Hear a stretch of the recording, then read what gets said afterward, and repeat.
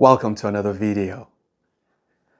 Because I have been doing the floor function and the ceiling function, I came across this mathematical Olympiad problem from 1999 in Canada, and I said, let me give it a shot. It turns out that the results were quite interesting.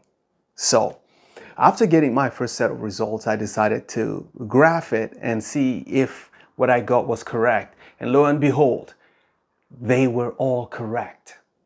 I said they because there's more than one answer. In fact, there are 4 exact solutions to this problem. Now, it would be very pleasing to see you try it before you watch the video, because then you feel as good as I feel right now. Okay, let's get into the video.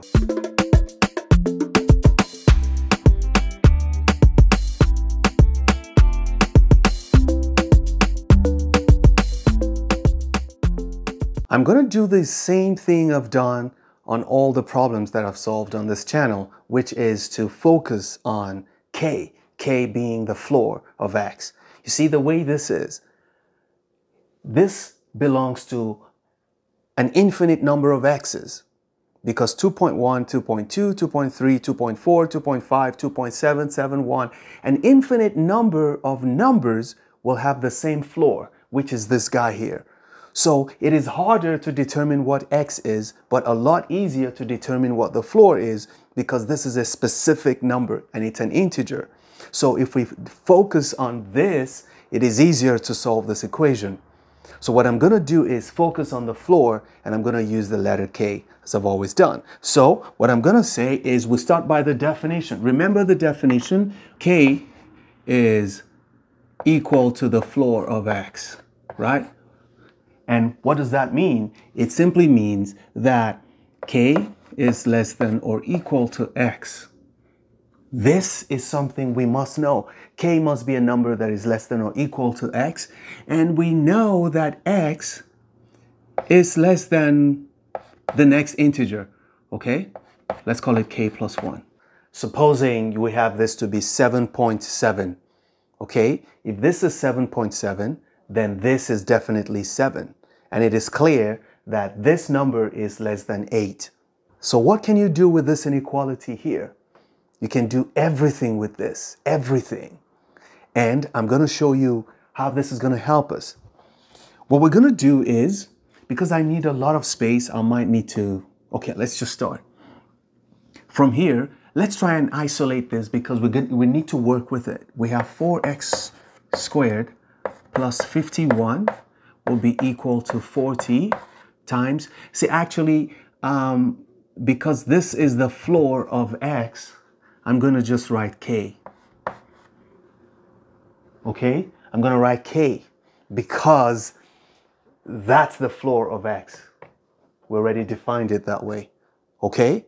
So now, I want to try and write everything in terms of k, which means I'm going to put k here. But putting k here, because k is not equal to x, see, k is less than or equal to x, I'm doing something. Right now, the two sides are the same. But if I put k in place of x, what I'm doing is I'm reducing the value of this left-hand side. Because remember, k is less than x. So it's like there's a 3 here, and now I'm trying to replace it with 2. I'm definitely reducing the left-hand side, which means the new left-hand side will be less than the old right-hand side. See, they are the same now, but if I reduce this, I'm going to make this less than the right-hand side. So I'm going to change this sign to less than, and I'm going to change this to k. And that's it. From algebra 1 or algebra 2, you can solve this inequality, which is what we're going to do now. So let's just solve this and see what k is likely to be. So we have 4k squared minus 40k plus 51 is less than or equal to 0. Now, this will also give you a refresher on how to solve a quadratic inequality. So, and the way I like to solve it. So I don't know how you learned it, but my way is, let's try to factor the left-hand side. Can it be factored? We just have to think of two numbers such that their product is 4 times 51. That's 204. So you think of two numbers whose product will be 204 and their sum will be negative 40. Definitely, because this is positive and this is negative. Both numbers have to be negative, right? And what two numbers will those be? Well, let's quickly do some math here. We know that 4 times 51 can be written as, let's break this down to 2 times 2. We can write 51 as 3 times 17. Yes, 3 times 17 is 51. So we want to see how we can combine them so that we get, oh, I see 6 here. I see 34 here. 6 and 34 will give us negative 40. So we can come here and say 4k squared minus 6k minus 34k. So now I've replaced negative 40 with this, plus 51 is less than or equal to 0. So now we need to factor those algebra stuff we do. So we have what's common to these two.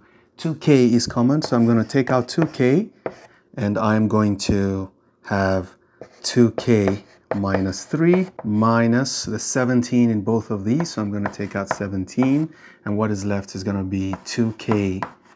Negative 17 from this is minus 3, also less than or equal to 0. So ultimately, we have the same thing in these two parentheses, so that means we can factor out 2k minus 3, and what we have will be 2k minus 3 times 2k minus 17 is less than or equal to 0.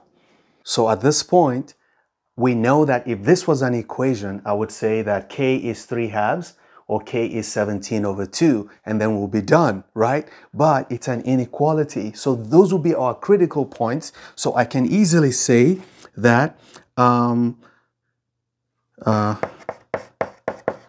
critical points are, if we solve this, we're going to get 3 over 2 and 17 over 2. Those are the 2 points we need to test so that this will be less than or equal to 0. Remember, it's not an equation, so this is not your answer.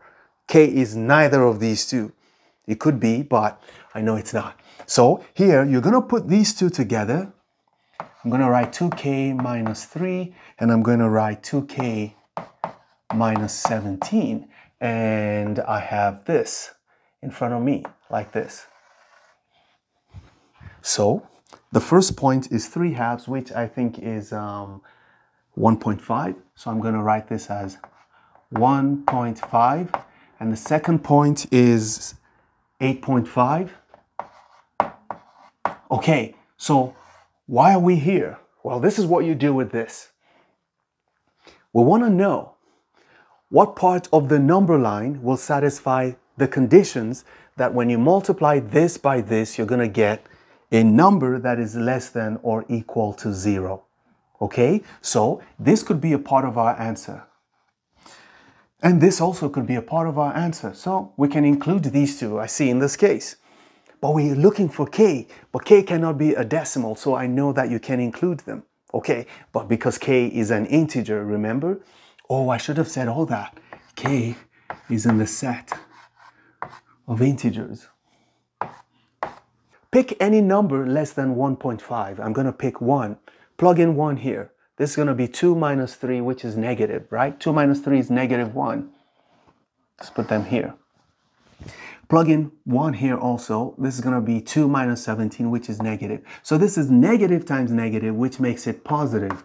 Remember, what we're looking for is something less than or equal to 0. So you cannot pick your answer you're looking for cannot be below 1.5.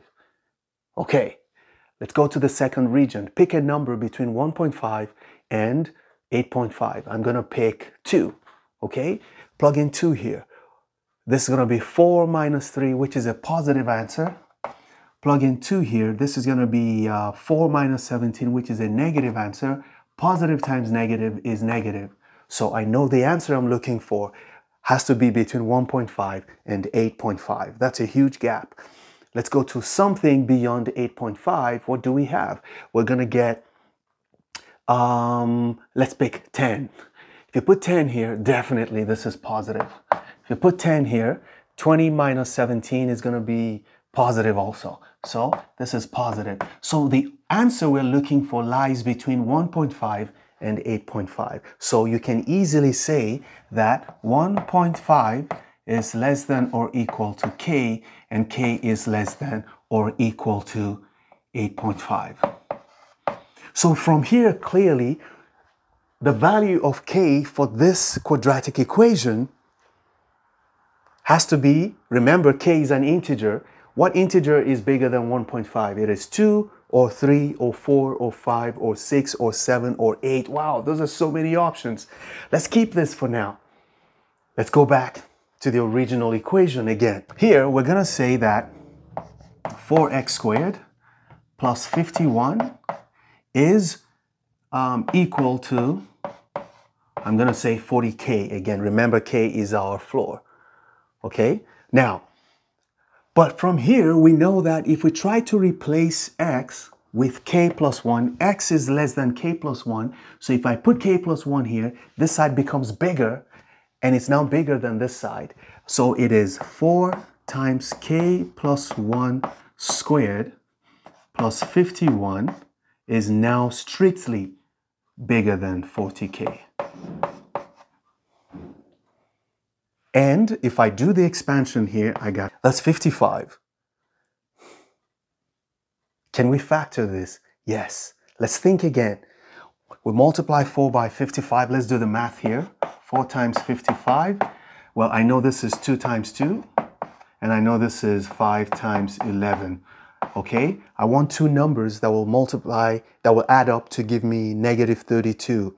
Wait, it's 10 and 22. Nice. 10 and 22. So I can write this as 4k squared minus 10k minus 22k plus 55 is greater than 0. And when I factor these two, I'm going to squeeze it in here. This is going to be 2k times 2k minus, this is going to be 5 minus, what's common? 11. 11 times 2k minus 5 is greater than 0. So it's the same story as we told before. We're going to end up with 2k minus 11 and 2k minus 5. So we have, so the critical numbers we're going to be getting here will be 11 over 2 and 5 over 2. So we're going to have a number line here. So we're going to test the points. So let's try to test. Pick a number here that's less than 2.5. 0 is a good number. Put 0 here. This is going to be negative. Put 0 here. This is going to be negative. Negative times negative is positive. Remember, what we're looking for is any product that is greater than 0, which means it is positive. So we need our answers to come from this region. Let's go here. Pick a number between 2.5 and 5.5. I like to pick 3. If I put 3 here, this is 6 minus 11, it's negative. 6 minus 5 is positive. So the product of these two will be negative. We don't want anything negative. So you cannot pick any answer between 2.5 and 5.5. So this region is not part of our answer. Okay, let's go here. Pick a number after 5.5. It's going to be, let's pick 6. Put 6 here. This is going to be 12 minus 11. That's positive. Put 6 here. It's 12 minus 5. Positive. So this is positive. So our answers will come before 2.5 and after 5.5. So we know that k is less than 2.5 and k is greater than 5.5.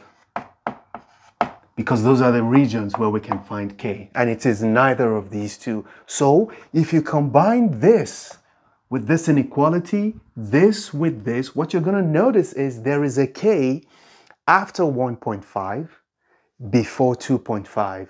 What do you think that k is?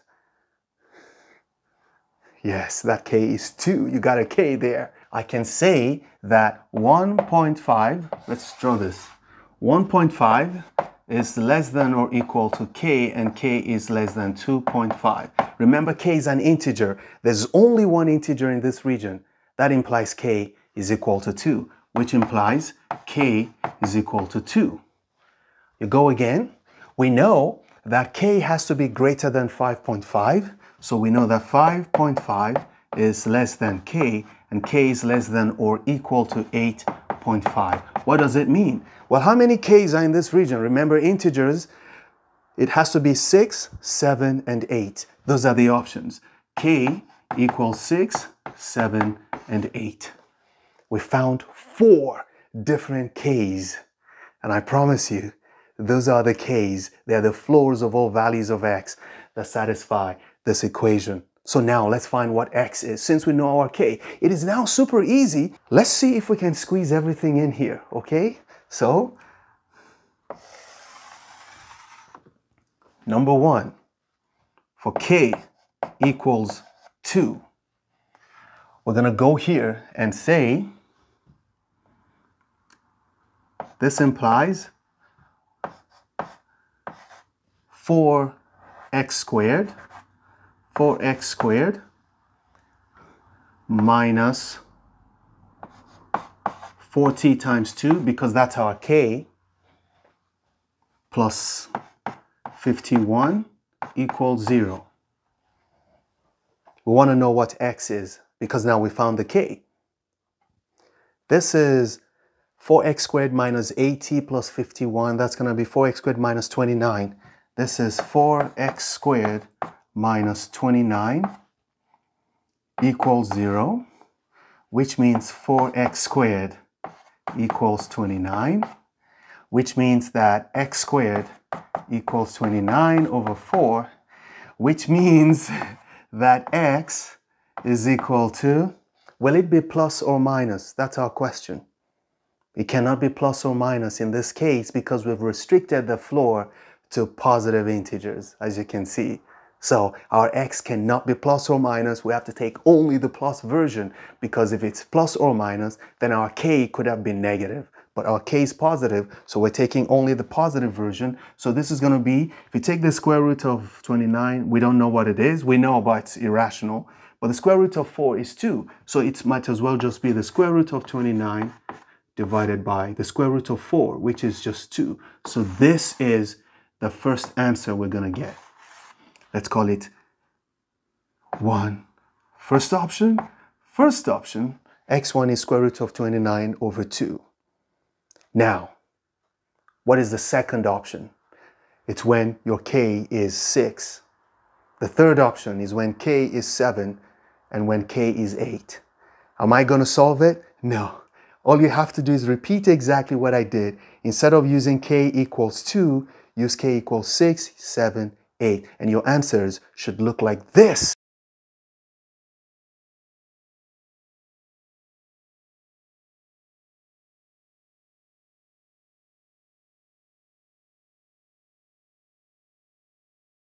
Never stop learning. Those who stop learning, stop living. Bye-bye.